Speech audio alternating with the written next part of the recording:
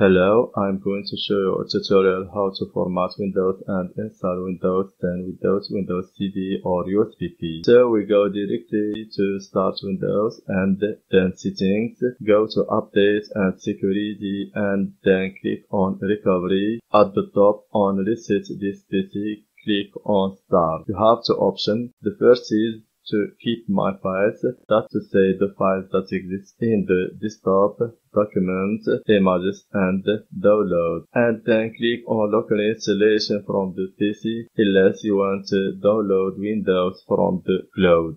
The second option, delete all the data in the CDs in which the system is installed will be deleted. Note that the softwares will be deleted in the two options, for example, Microsoft Office, WinRAR, Google Chrome, and then you can continue after Windows startup and just follow the messages. Good luck.